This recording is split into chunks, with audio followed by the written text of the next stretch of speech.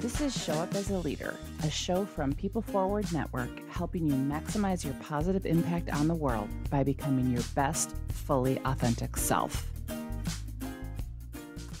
Hey everyone, it's Rosie. I'm super excited to have my friend Chris Johnson bring her new series, The Leadership Pause, to the show. In this series, Chris is going to unpack what it means to be fully human and access the best of who we are as leaders. And each episode is going to include stories, what she refers to as nerd science, which just is music to my ears. And she will always give a deliberate practice that we can try on at the end and apply so that we can show up as more embodied learners and leaders in our life. Take a listen. Discovering your purpose. The meaning of life is to find your gift. The purpose of life is to give it away. Pablo Picasso.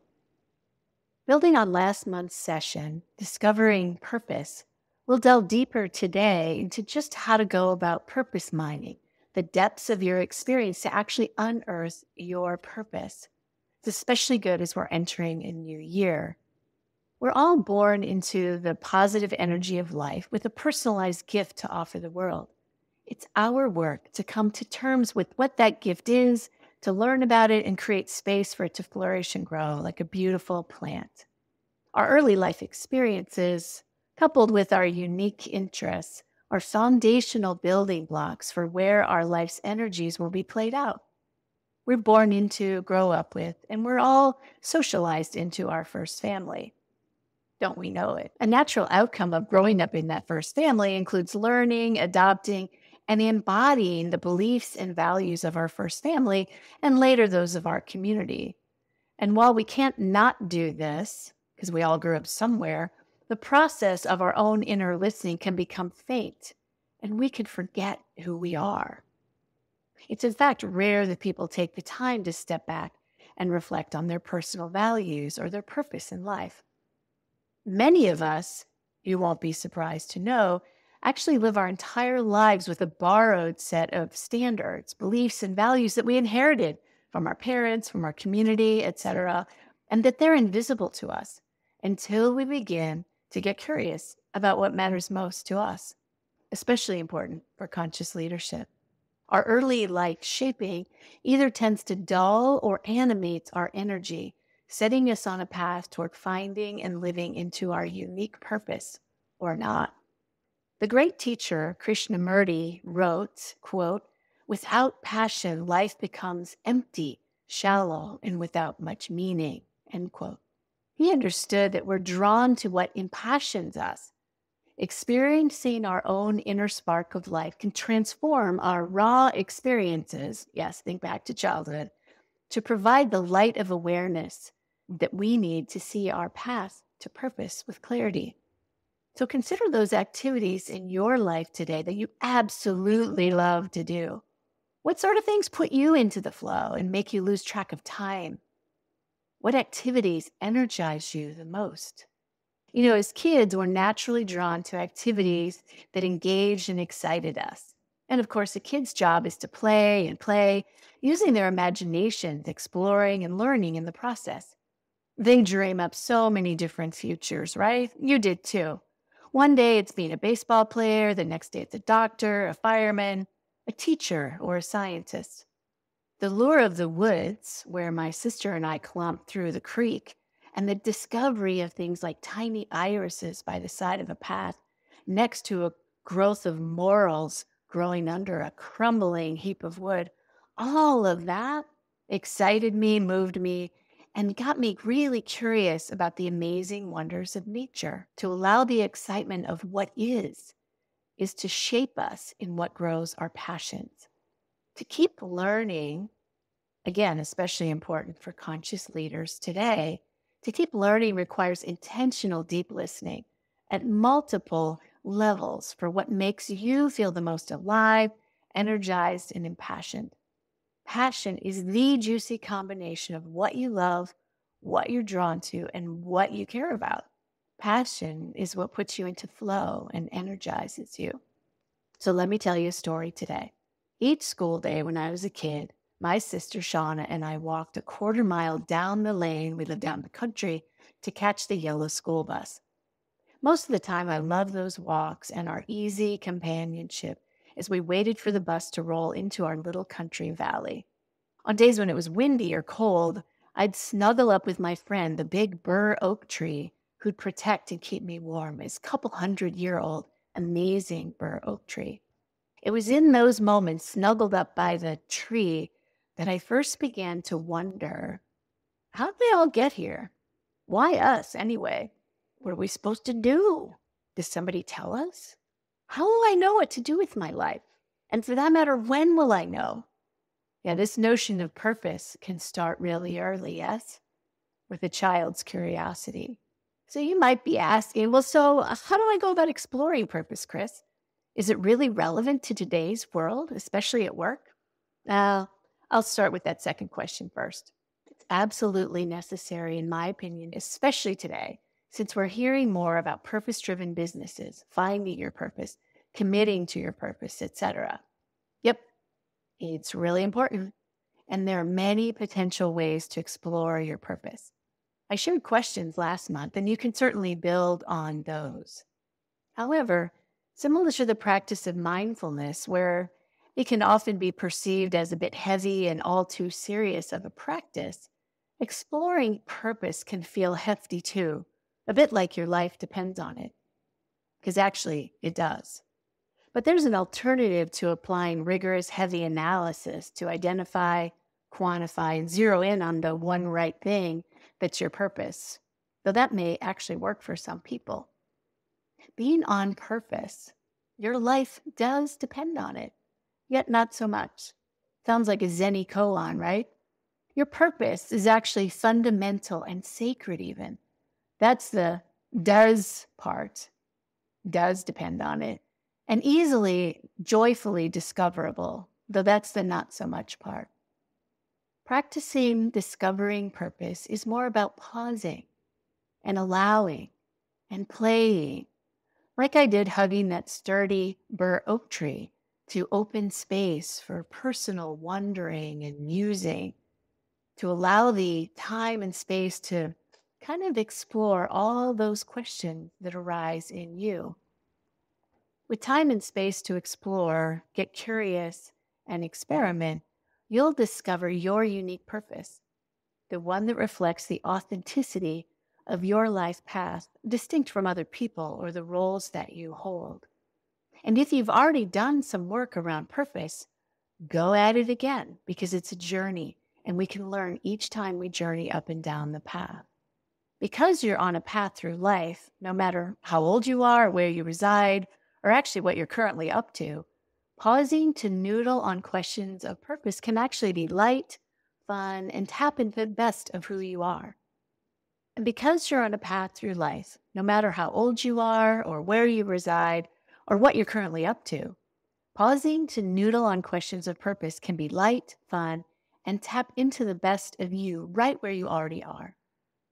I've identified 3 primary areas to explore. These include your gifts, your passions, and your contributions. Imagine them as like 3 interlocking circles with that sweet spot right in the middle. What are your unique gifts? Those that not only come naturally to you, but that you really enjoy doing. Other people can probably see them. And rather than depleting your energy, expressing your gifts brings you energy. You likely lose track of time when you're engaged in using these gifts. What rouses your passion?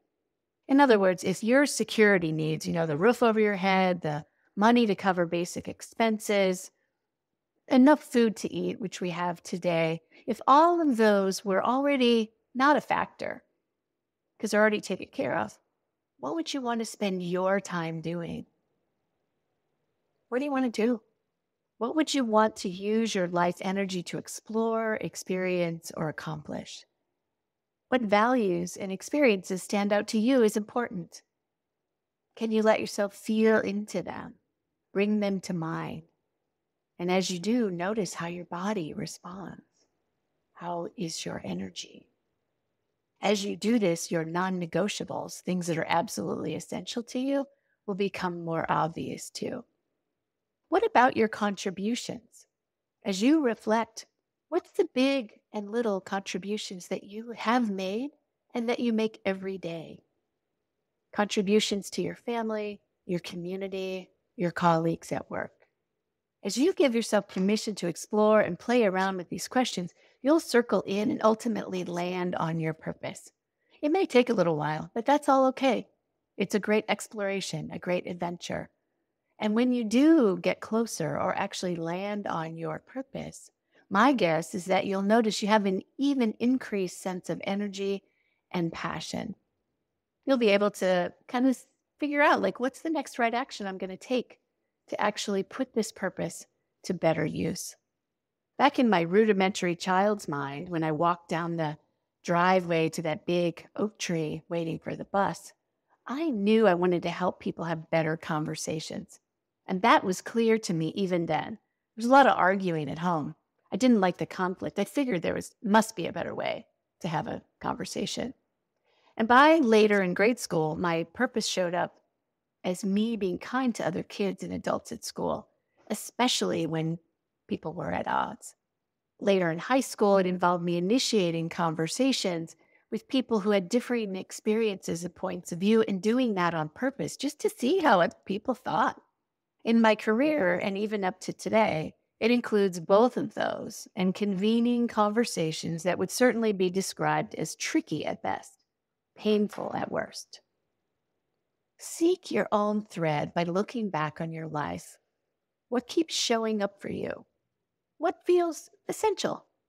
Remember that ultimately purpose is a statement about the difference you're trying to make in the world by how you want to show up. As I mentioned before, only you can suss out and develop your personal purpose.